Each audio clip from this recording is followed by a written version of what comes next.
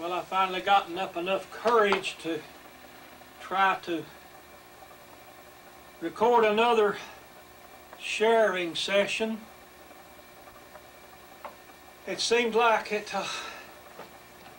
there's always something else to be done or some reason that I can't do this. And several days trying to get back to it.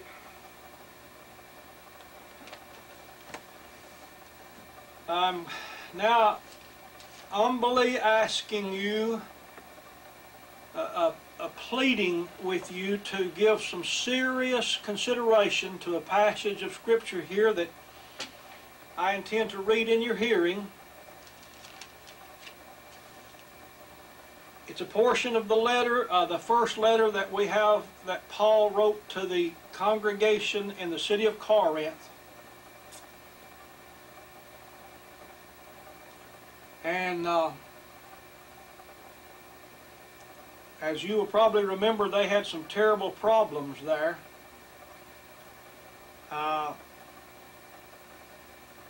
Very terrible. And I think I misspoke there.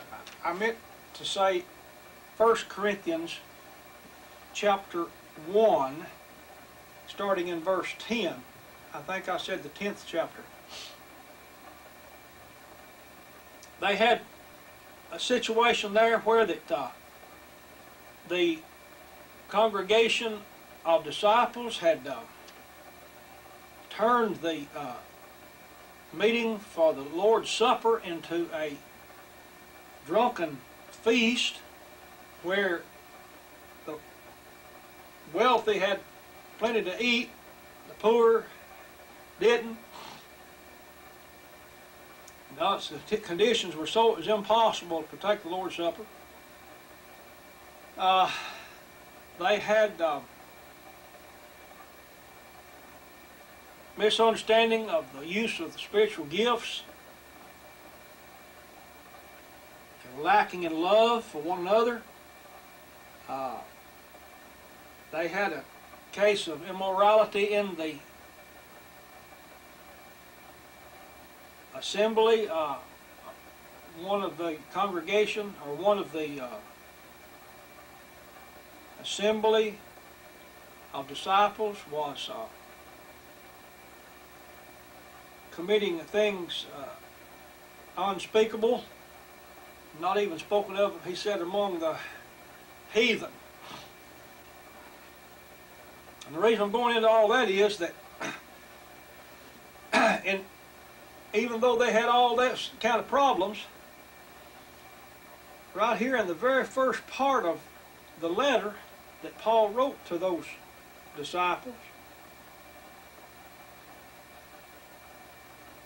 he says, starting in verse 10 of chapter 1,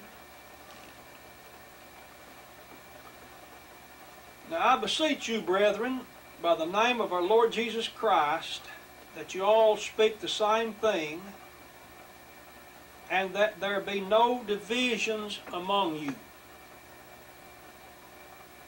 but that you be partakers, but that you be perfectly joined together in the same mind and in the same judgment.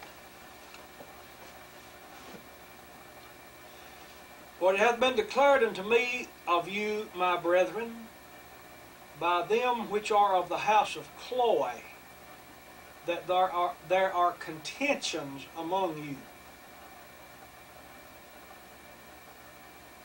Now this I say, that every one of you saith, I am of Paul, and I of Apollos, and I of Cephas, and I of Christ.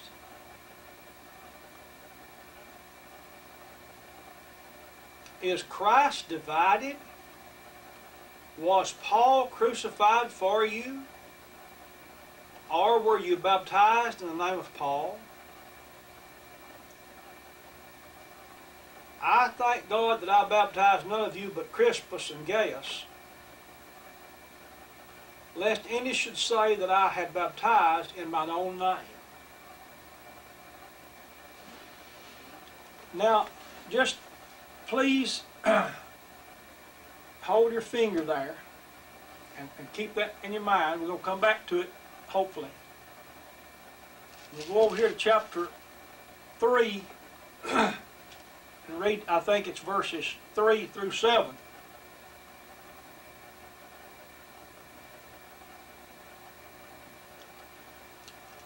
Well, I'll just start the first of the chapter. Excuse me. Again, Paul now writing to the congregation in Corinth, continuing his letter. And I, brethren, could not speak unto you as unto spiritual, but as unto carnal, even as unto babes in Christ. I have fed you with milk and not with meat, for hitherto you were not able to bear it, neither yet now are ye able. For ye are yet carnal. For whereas there is among you envying and strife and divisions, are you not carnal and walk as men? For while one saith, I am of Paul, and another, I am of Apollos, are you not carnal?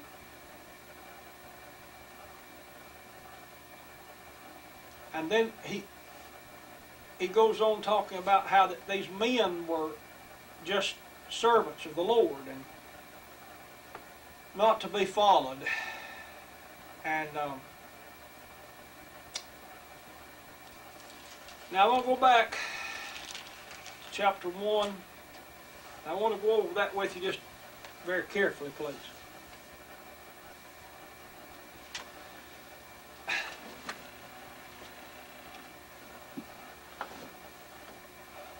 If you have not already noticed it in this reading,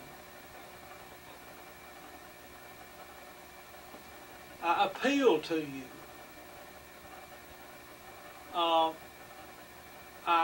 I plead with you. Try to look at this with an open mind and read it carefully and thoughtfully. Let me go over that first reading with you just very carefully now. Verse 10 of 1 Corinthians 1. Notice he says, now I beseech you. He was pleading with them as I am trying to plead with you. And he calls them brethren. And he beseeches them, or he begs them, by the name of the Lord Jesus Christ. That is, I take that to be by the authority of Jesus Christ. And what's he begging them to do? He says, that you may speak the same thing, and that there be no divisions among you.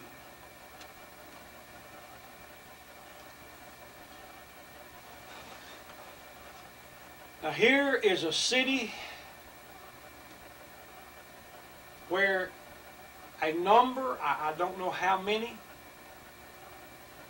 but a considerable number of people had been taught by the Apostle Paul, and they believed and obeyed the gospel.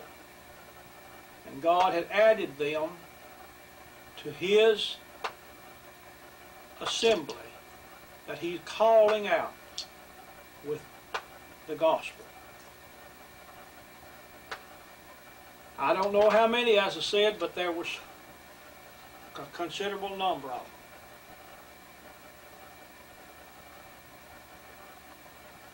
And Paul was begging them in the name of Jesus Christ not to have divisions among them.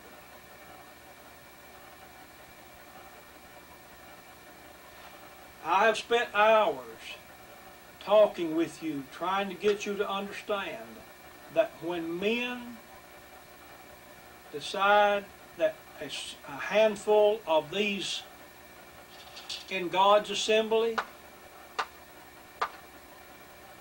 will collect themselves into a society that they call a church.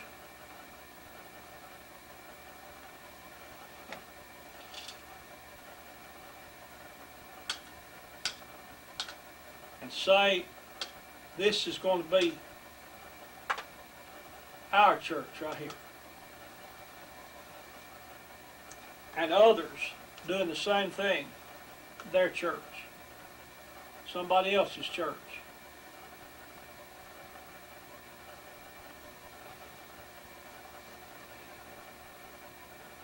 And then they say, this is our name here. And we've got a discipline or a creed or a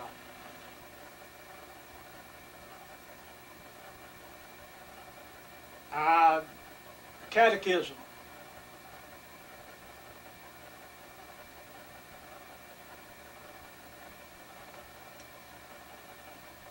And then Paul goes on here and says that the situation in Corinth was that there were contentions among them, factions, divisions,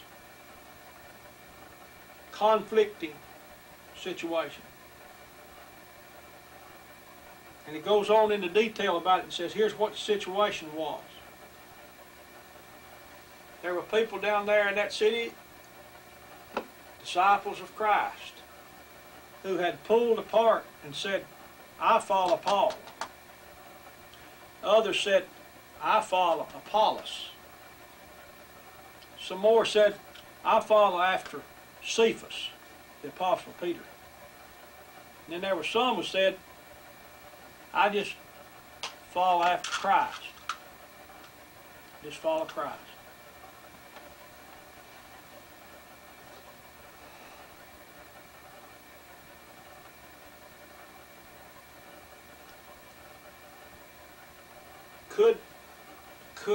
Could one find any better description of the situation that exists today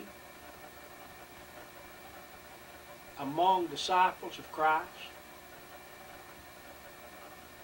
If the Apostle Paul could come back to this world and walk into our time here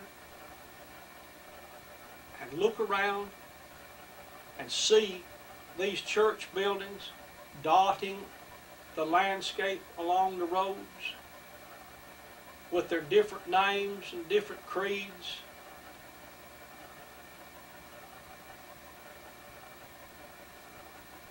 contending for their doctrine, their church, and trying to build up their organization.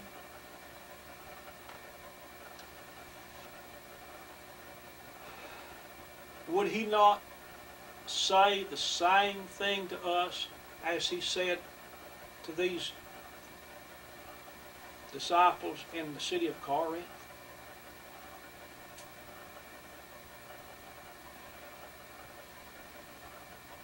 You know, we have become accustomed to this situation. And it reminds me of the old story that they used to tell about boiling a frog. They used to say that because a frog changed his body temperature to the temperature of the air or the water around him, that you could take a frog and put him over in a pot of just cool water there, put a source of heat under it, and raise the temperature on that water so ever so slowly that you could boil him and he'd never jump out of the bucket or out of the pan. I kind of doubt that myself, but that's what they used to tell us when we was kids. In any case, it makes a good illustration.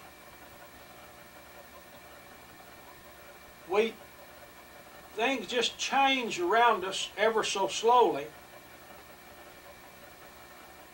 and we just sort of get accustomed to it. We just sort of accept it. And it looks just like normal. And that's the way it's supposed to be. But my dear listener, if words mean anything, this passage that Paul wrote to the Christians in Corinth strictly condemns the practice of disciples being divided up into different societies with their own names and creeds. I mean, if that's not the case, I'm at a loss to understand anything. I mean, this is plain. This is not difficult material. If we could read the instructions explaining how to make a cake, I mean, it looks to me like we could understand this right here. But I talked about the oxen being conditioned, and that's all they know. And we get conditioned, and we accept these things, and we overlook it, and even try to justify it in our own mind. And I don't think I've told this story in one of these other tapes. If I have, I'm sorry. But my grandfather Partin, was raised as a farmer and farmed most all of his life, among other things, doing rock mason work or whatever. But he told me that when he was a grown man, his younger years, down in the valley here below Mount Eagle,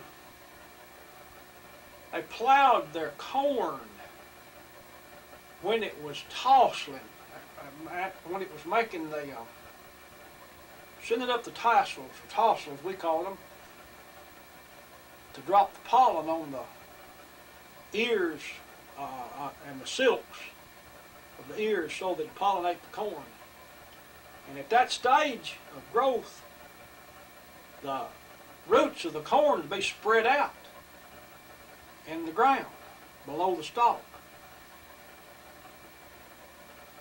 The corn would be up higher than a man's head, maybe, or as high. And they'd go through there plowing with maybe a double shovel, mule, ripping that ground up. And he said you'd get out the end of a long road, you'd have to stop and rake the roots off of the plow, off the plow point, where he'd turn around and go back. And he said you'd look back 3 or 4 rows over before you'd plowed, and he said that corn would be wilting. But he said we thought we were helping it. He said we thought we were doing it good, because they'd seen it done that way all their life. But they were hurting it. They were reducing the yield that they would get, and at the same time working themselves in the heat, the misery for the man and the mule. But they thought they were doing it good. And they accepted that practice just like, because it was the way it had always been done.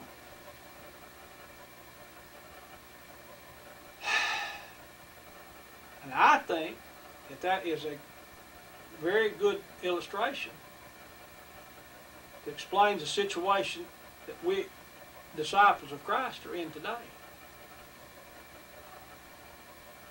This just is accepted. Divisions among disciples.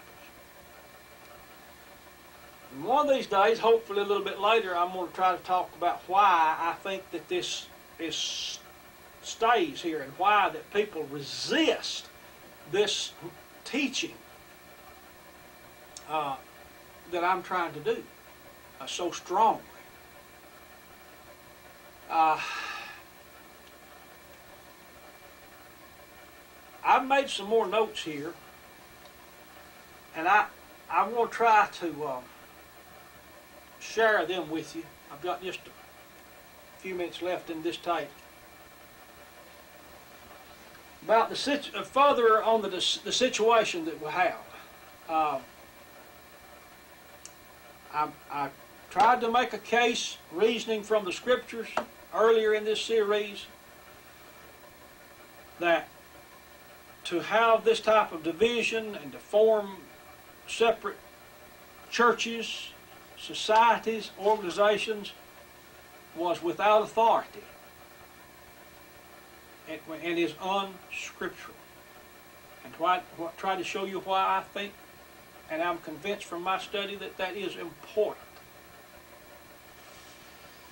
Now, I'm trying to show you and help you to understand and pleading with you to consider the fact that from what I have read to you, this situation is in direct conflict with the appeals, the pleading of the Apostle Paul, who said in this same letter that the things he wrote unto them were the commandments of the Lord.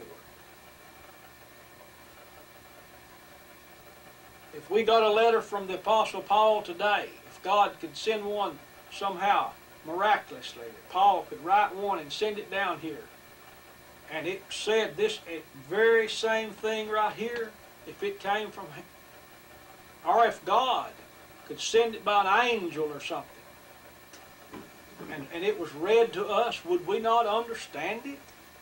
If he wrote this and said, you disciples of Christ ought not to have divisions among you. You ought not to be saying, I'm a Baptist, and I'm a Methodist, I'm a Church of Christ, I'm a Catholic, I'm a Lutheran, or an Episcopal, and I can just go on and on and on. Wouldn't we understand that?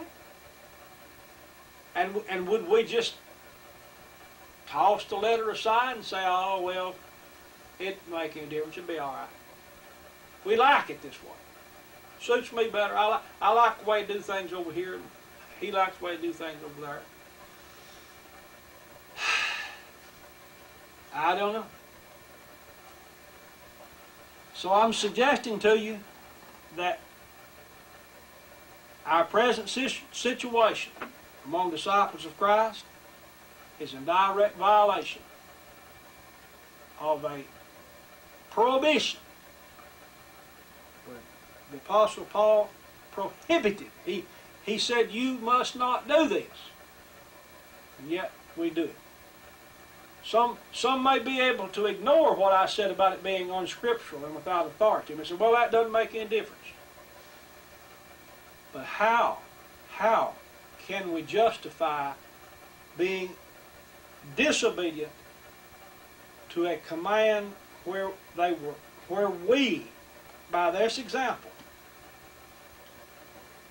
are told that there should not be divisions among us? That's contrary to the will of Jesus Christ. I don't see how we can ignore it. We can't justify it.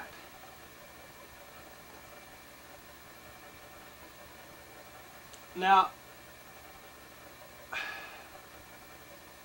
I've heard some talk about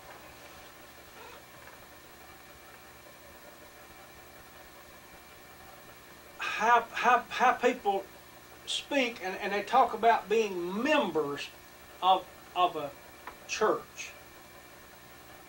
And I think I may have mentioned this before, but I've heard an objection on that, and people say, well, it says we're members of the body of Christ, And the body of Christ is the same thing as the church, therefore we're members of the church. I think that's a mistake, and I know people are going to say, well, you're being nitpicky again. Well, maybe I am. I don't think I am. You see.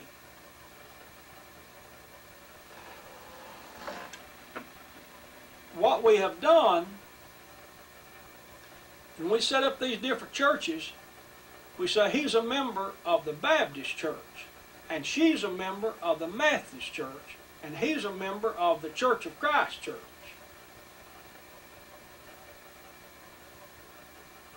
And like you'd say, he's a member of the Kiwanis Club, and he's a member of the Sportsman's Club, and whatever. Or he's a member of the Historical Society, because he placed his membership there. He made an agreement, signed up, paid his dues, and he's a member, recognized by that society. And I think that's what a lot of us didn't realize it, but when we said he's a member of the church, that's why we were saying that. But somebody said, oh no, he's a member of the church because the church is the body of Christ and we're said to be members of the body. What that is, though, is a confusion of figures. And it carries the wrong idea. You see, let's use, for example, the flock.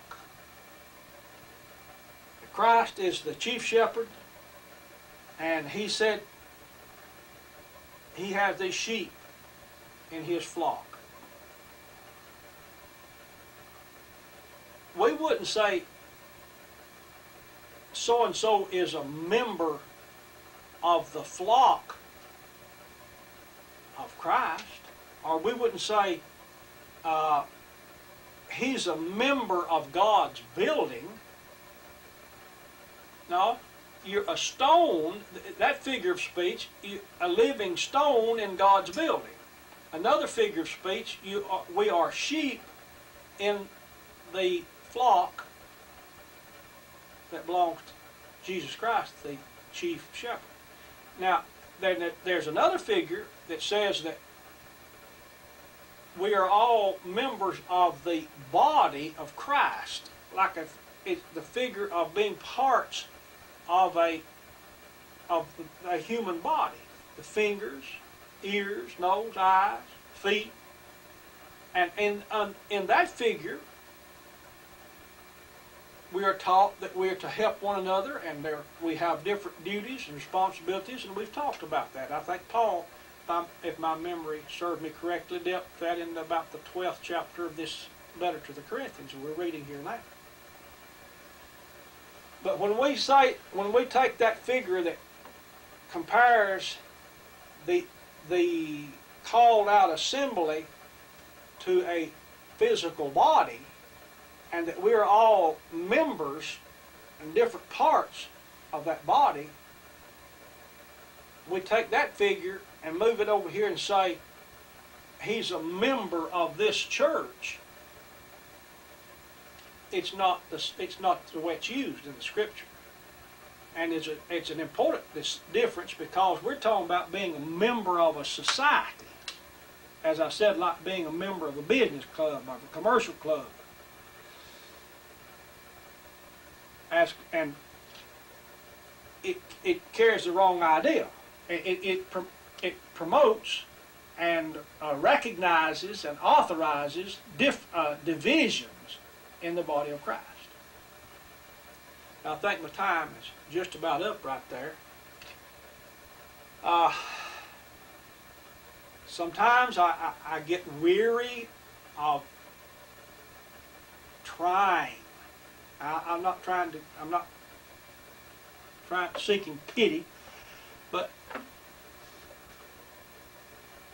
I beg you, please consider this.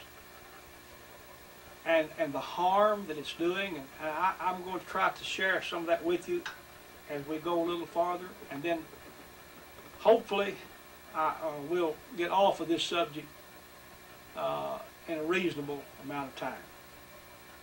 I appreciate you considering these thoughts, and I hope that you will think about it very seriously and study the text. And if you find it be of some value, that you'll try to put forth an effort to help remedy this tragic situation.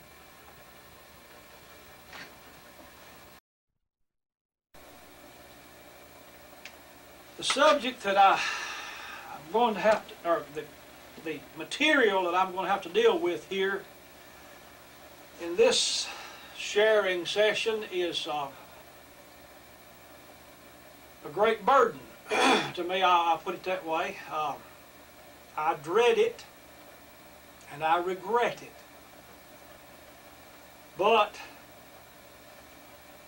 I'm committed to facing the truth,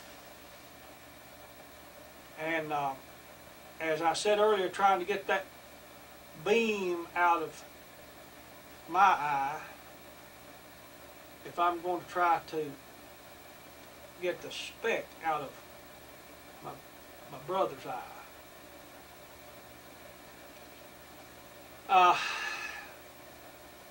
I've got this under the heading of the results of such confusion and division that we've been talking about. And I'm going to try to go through some thought processes with you. Sort of like, there's fancy words for it, I can't think of them right now, but